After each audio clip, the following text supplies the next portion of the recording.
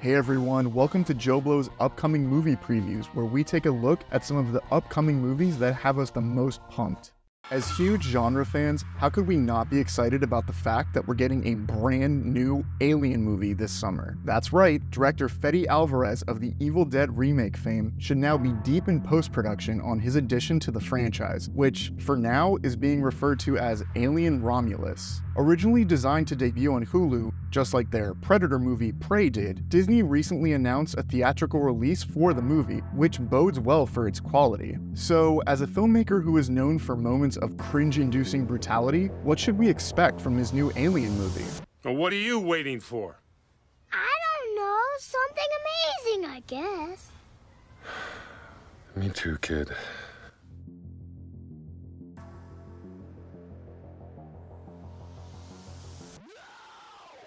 First, what is the movie called? Is Alien Romulus really the movie's title? The fact is, we don't know. It could very well be a working title or codename title that will end up being changed down the line. The first time we ever saw the Alien Romulus title was on a production listing that was posted by the Film and Television Industry Alliance. That listing also said that the movie would be filming in Budapest, Hungary. That location information was correct, and given how much the title has been picked up by the press, Disney never issued a denial or corrections. So for now, we'll have to wait and see if the title sticks. Romulus brings to mind two things, neither of which are likely to have any bearing on what the movie is about. Romulus was the name of the founder and first king of Rome, and it's the name of a planet in the Star Trek universe. So while a Star Trek Alien crossover might send fanboys like us into a tizzy, it's not gonna happen.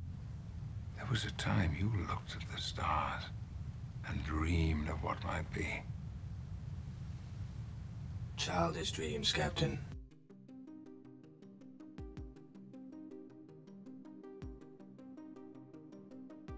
In both his remake of Evil Dead and Don't Breathe, Alvarez put young characters through the ringer, and it looks like he's going to be doing the same thing in his new Alien movie. Every cast member that's been announced in this film seems to be in their 20s, going by their birth dates that are available online. And The Hollywood Reporter says that, as opposed to the other movies which focused on adults in corporate, militaristic, and scientific roles, this now 9th installment of the franchise will focus on a group of young people. On a distant colony, the group finds themselves in a fight for their lives, with a titular alien, a creature known as a xenomorph, whose race propagates by implanting eggs into people's stomachs via facehuggers, with the juveniles eventually violently bursting out of the host's chest. Will this be the alien equivalent of a slumber party slasher?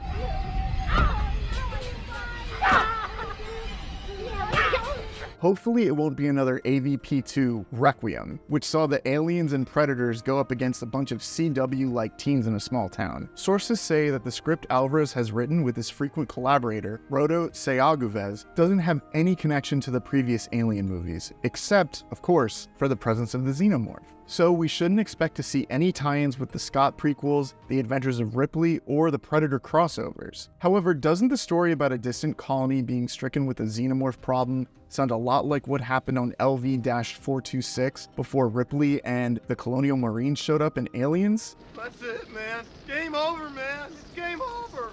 What the are we gonna do now? This is only speculation, but Alvarez could be cooking up a surprise midquel that takes place within the time frame of Aliens, the story of the downfall of LV-426. But maybe it really is a completely different colony. Maybe the sources aren't trying to throw us off the trail, and the movie really doesn't have any connection to previous installments.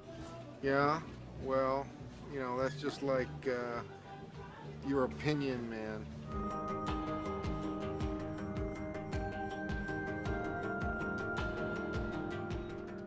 This new Alien movie will be directed by Fede Alvarez, who made the well-received 2013 remake of Evil Dead, Don't Breathe, and The Girl in the Spider's Web, which was a rare misfire from the director, but led to his welcome return to genre films with this, his most ambitious project to date. The cast mostly consists of unknowns, although the star, Cailee Spaeny, just had an art house hit with Sofia Coppola's Priscilla, in which she played the title role. David Johnson, Archie Renaux, Spike Fern, Aileen Wu, and Isabela Merced fill out the cast. Merced is probably the best known outside of Spaeny, appearing in Sicario: Day of the Soldado, and playing the title role in the live-action Dora the Explorer. Gotcha! There you are, my little friend. No swiping, you swiper! 3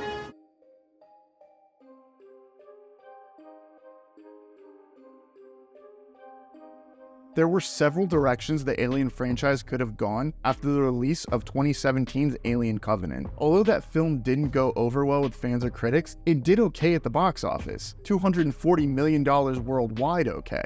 And Alien director Ridley Scott wanted to make a direct sequel, a chance to wrap up the Alien prequel trilogy he had begun with Prometheus and continued with Alien Covenant. So that could have happened. Alternatively, the studio could have chosen to revive the Alien 5 project that Neil Blomkamp had been developing, which would have brought back Sigourney Weaver into the franchise as her heroine Ripley, and given Michael Bihn's Hicks character from Aliens a different fate than the one we had seen in Alien 3. Blomkamp's ideas had a lot of fan support, and support from Weaver and Bihn, but it was put on ice because Scott wanted the focus to be on his prequel trilogy, which ran into a dead end anyway. Another filmmaker who wanted to make an Alien sequel that would have brought back Sigourney as Ripley was Walter Hill, who has been a producer on every Alien movie, and he got writing credits on Aliens and Alien 3. Hill wrote a 50-page Alien 5 treatment with fellow franchise producer David Giller, who has since passed away, but somehow it didn't gain any traction. So by getting his Alien movie into production, Alvarez has beaten competition from the likes of Ridley Scott, Neil Blomkamp, and Walter Hill. We may not know exactly what Alvarez's story is, but we do know the pitch made an impact on Ridley Scott, who is producing the movie. Apparently, Alvarez told Scott his idea for how to approach a new Alien movie years ago, and it stuck with him. So in 2021, Scott called Alvarez and asked him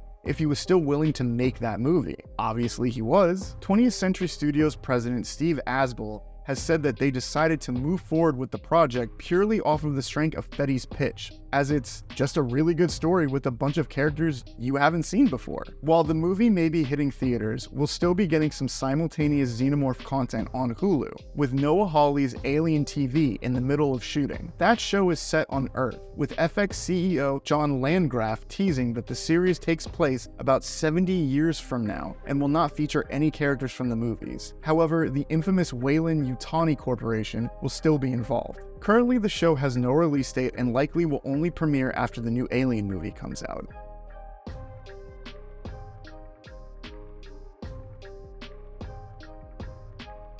Unlike last year's new Predator movie Prey, the Alien movie is going to be released theatrically, with the Mouse House giving the film an August 16th, 2024 release date. This is similar to what the studio did with Barbarian, which grossed $45 million on a $4.5 million budget, and their recent The Boogeyman, which has already raked in $25 million and counting. Many think that Prey would have been a blockbuster had it gotten a theatrical release, as people still prefer to see their scary movies in a dark theater. As anyone who's ever watched an Alien film theatrically can tell you, that's always the best way. It's seemingly already pleased one tough critic though. According to Alvarez, Ridley Scott has already seen the completed version of Alien Romulus and praised it, calling it great. With the movie still months away from being released, you can probably expect a full theatrical trailer sometime this winter or in the spring, which will give us our first legit look at Alvarez's contribution to the Alien franchise. So what do you think? Are you looking forward to watching a new Alien movie that leans into pure horror territory as Fede Alvarez sets the Xenomorph loose on a group of young colony residents? Share your thoughts in the comments.